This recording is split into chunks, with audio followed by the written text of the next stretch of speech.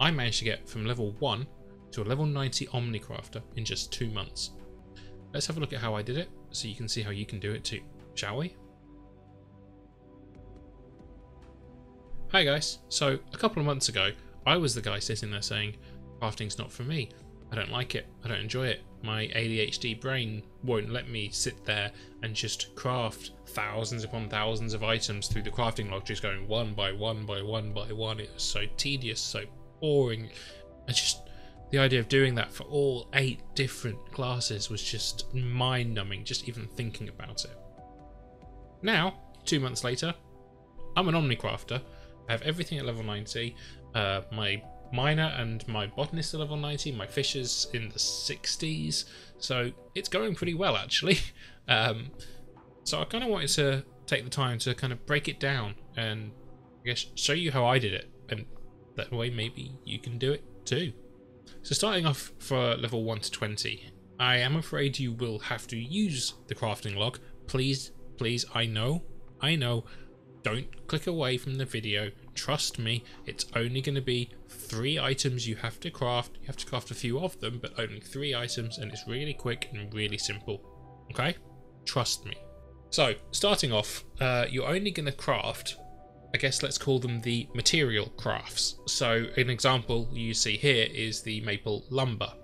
That one particularly is on carpenter, but it's a really simple, easy craft. In fact, the actual materials from them, you can get them in the Crafters Guild. Like, as you can see here, you can just go to the vendor, buy the materials you need, and you can do the craft. You don't even have to worry about gear or anything. It's stupid easy.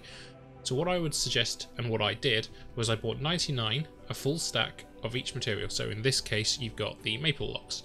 From then, go into your crafting log and craft 1 of that particular crafting recipe. In this case, maple lumber. Once you've got that one done, don't have to worry about high quality or anything, just get that craft done just once. Just use your synthesis, get it done. Next step. The next step is quick synthesis. When you click on this button here, it allows you to then basically set the game to automatically craft however many you tell it to.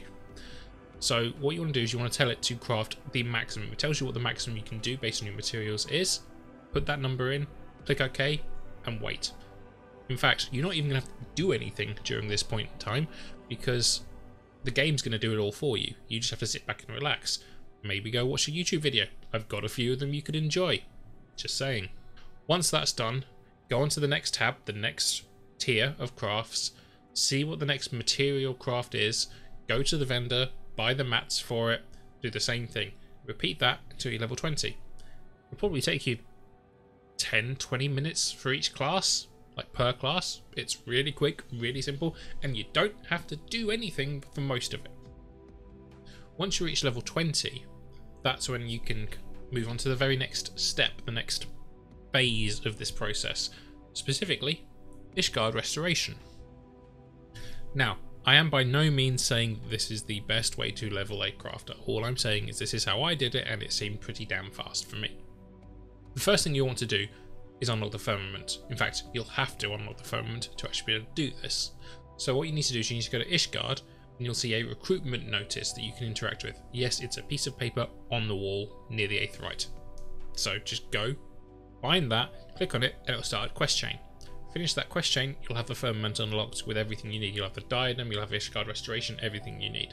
Diadem I'll touch on in a different video when we start looking at gatherers. Please note, you will have to have finished the Heavensward base MSQ 3.0 first. Once you've unlocked the firmament, you can go into the crafting log. Yes, I know, but if you click on this button that you can see on screen now, that'll bring up the collectibles part of the crafting menu. Once you've clicked on the collectibles tab, scroll down and you'll see Ishgard restoration. In that section, there are multiple different kind of sections or subsections. What you want is Ishgard restoration 4. At least at the time of writing, it's 4. It might change in 6.1, I don't know. But click on that and you'll see that there is a very, very small list of items that you can craft. Those are what you want to focus on now. Each one of them is broken down by level, so you've got your level 20, your level 40, etc, etc. So you want to go through and craft each one as much as you can. I would say maybe 60 to 80 items for each tier, as it were. And you want to make sure that your collectability, i.e. the high quality rating, is as high as possible, because you get the XP boost when you hand them in for the higher the quality. And believe me, that EXP boost is delightful. You are going to want it as high as possible. To help with that, Desperius actually made a really great macro guide for the Ishgard restoration, so I will link that in the description of the video. Those macros helped me to no end, because it basically just click the macro button, let the craft happen. So it ended up being just 60 to 80 clicks, and that's it. And that will get you up through each tier. So it becomes really, really easy.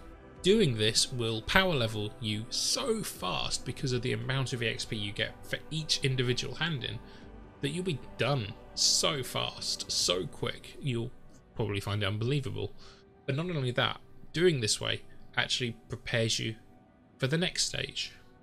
Final stage of the process is actually quite similar to Ishgard Restoration anyway. As I was saying, it kind of prepares you for it. You're going to be looking at collectibles again. Firstly, you want to make sure that you finish the Inscrutable Tastes quest, which you can find in Foundation. Once you've done that, you'll be able to visit Idleshire, Ralgar's Reach, Yulmore and Charlian, and actually go and speak to the Collectibles Appraiser. Although there will be an NPC next to the Collectibles Appraiser you'll have to speak to first to actually gain access to it.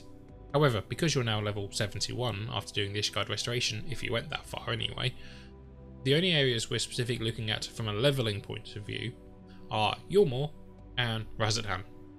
From here, it works kind of similar to the Ishgard Restoration. Speak to the Collectibles Appraiser and you'll see a list of the collectibles that are available to you for your level. Some of them have higher XP gains, some of them aren't quite as good, but always go for the ones that you can craft. You can craft to the highest possible collectability and have the best EXP. And craft, again, maybe 20, 25 of each one, and you'll shoot through them. And that'll get you, well, first, obviously, Yulmore, that'll get you from 71 to 80. And then at 81, you can start doing the ones in Charlian to get you from 81 to 90. And it's that simple. For that one level in between, though, well, you could do custom deliveries, you could do your crafting log, basically do whatever you want, because it's only one level. There are leave or lev quests, whatever they're called. Those are in Charlian. They start at level 80. Stupidly easy to do. Get them done. 3 or 4 with HQ items. You can even buy them on the market board if you really needed to, just to get that one level done, and then go straight back to the collectibles. And that will get you all the way up to 90, and you're done. So yeah, as you can see, it's actually really easy to do. So much faster than I was thinking it was going to be originally anyway. It's probably worth mentioning as well that while I say it took me 2 months, I was actually doing other content at the time. On top of that, I was only playing 8 hours a week, so really didn't take very long at all when you actually add up the amount of hours.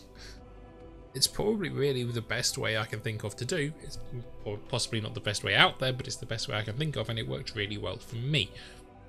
It is super fast, really easy. The macros make it so you barely have to do anything, and you can just sit and watch stuff while you're doing it. You could even do it whilst doing other things. You could do your vacuuming whilst the macros are going, however you want to do it.